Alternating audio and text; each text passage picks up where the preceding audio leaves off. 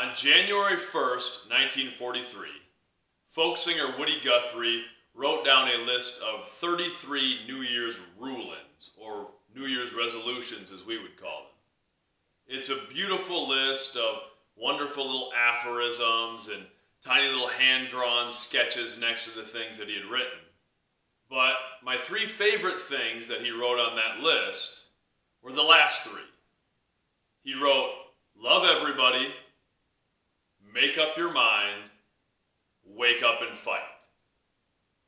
I just love those concepts in general, but especially put together. It really speaks to the fact that our perceptions are our realities. It's the thing that everyone has their own different perception. Everyone has their own way of viewing the world. That's why two people can be in the same situation and have two completely different experiences. Our perceptions are the product of our upbringing, our past experiences, our inherent biases, our own inherent personality. But they really make up our reality, the way that we view and experience the world.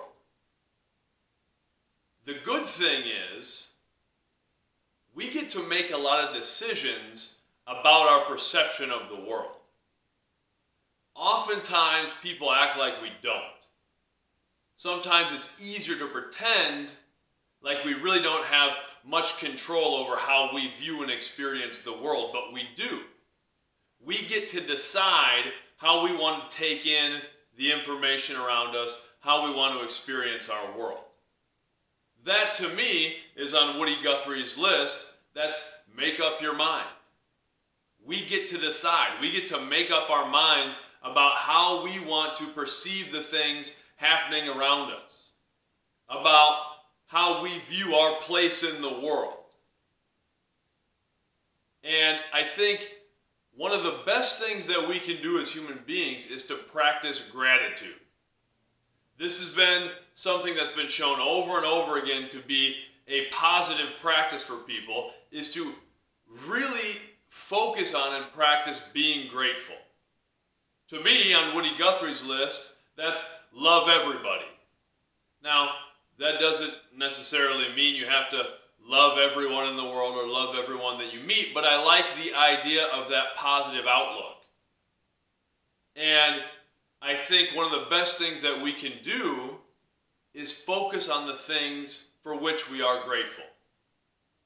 I know there's so many things that I have in my life that I'm grateful for that have helped me get through difficult times, that have helped me keep things in perspective when I get frustrated or I get down or things become challenging. I know in the most challenging moments of my life, when I was maybe in a difficult situation with some of the health issues that I've faced or any other challenges, I've tried to redirect my focus to the things for which I'm grateful. I know every time when I was going through a bunch of health things, I had to go in for a surgery or something like that, when I was laying on that operating table and I was about to go under, I tried to focus on the last thing I wanted to go through my head was my children. That's what I'm most grateful for. But even in times when I just didn't feel well, and I didn't feel like getting out of bed, I didn't feel like facing the day, I tried to remind myself of all the incredible things that I have in my life, of my kids, of the job that I love, of the fact that I had a roof over my head and food on the table, and all of those things. And that did so much. It's always done so much for me to help realign my perspective, to get me focusing on the right things, and to help push away those negative things. I am a big fan of ancient Stoic philosophy. I'm a big fan of Zen philosophy. And I really take away from that the concept that nothing in the world is really good or bad. It's the it's the label that we put on it. It's how we associate it. Now, that's not to say that some things shouldn't be identified as negative things. There are definitely negative things in the world. But if we can sort of separate ourselves from our experiences a little bit, then we can decide how we're labeling those things, or how we're identifying those things, or how we're experiencing those things. And then something that maybe seemed negative can be flipped to a positive thing. I try to do that in little ways all the time. I have a terrible sense of direction. I get turned around a lot if I'm driving somewhere. I really rely on the GPS on my phone.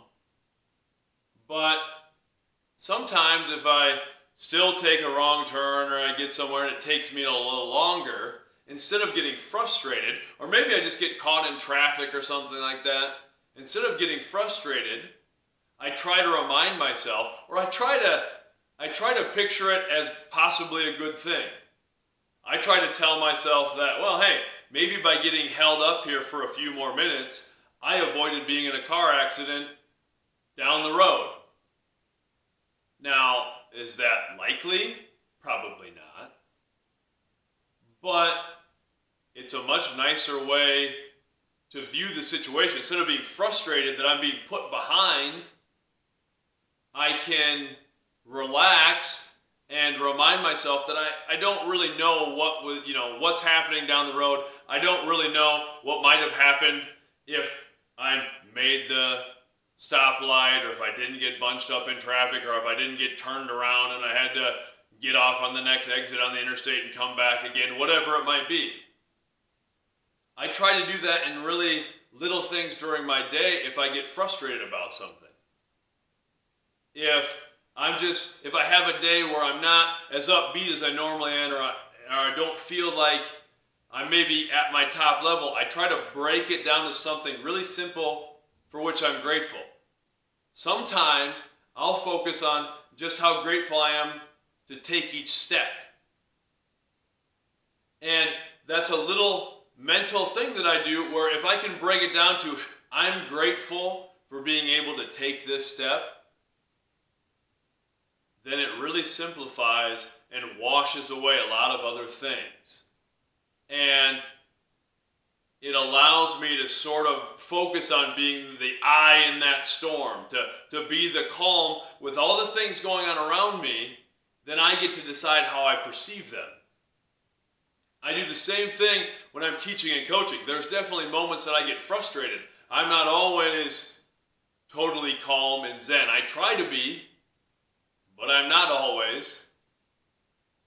And when I get in those frustrating moments, I try to remind myself of what a privilege it is to have the job that I have, to work with young people in a classroom, in athletics, to hopefully interact with and impact them in a positive way, and to build these relationships.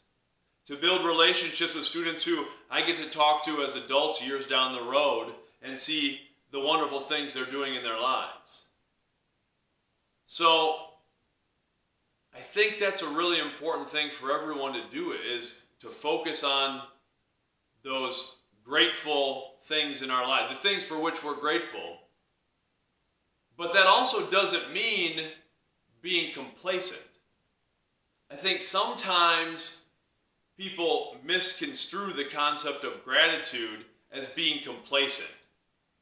That if you're grateful for your lot in life, if you're grateful for all the things around you, that somehow that means we can't still strive for things, or have goals, or want more from our lives or from ourselves. That's not the case. To me, that's the last thing that Woody Guthrie wrote on his list of New Year's rulings, was wake up and fight. Just because we're in an environment of being grateful, of being happy for what we have, of enjoying the things around us, that doesn't mean we still can't want more from ourselves in our lives. We can still get up and want to achieve things. To me, it's being happy, not being satisfied. It's being grateful, but not being complacent. So that's what I want my students focusing on this week. That's what we're going to talk about in our family time, is I want my students to identify 3 things for which you're grateful. 3 things already in your life that bring you joy, bring you peace, that are good things in your lives. But then I also want 1 thing that you want to fight for. 1 thing in your life, a goal, 1 thing that you think is important that you want to keep striving for. And I think that's an important balance, to be grateful in our everyday lives. Those are the things that bring us mental peace and allow us to focus on the things that we do want to achieve. Because if we let everything weigh us down, if we let every obstacle and little challenge get in our way, we're never going to accomplish those things anyway. Being grateful is a way to put aside those things that aren't important, to focus on the things that are, and to achieve the things we want to achieve. Everybody have a great week. Have a grateful week. Much love.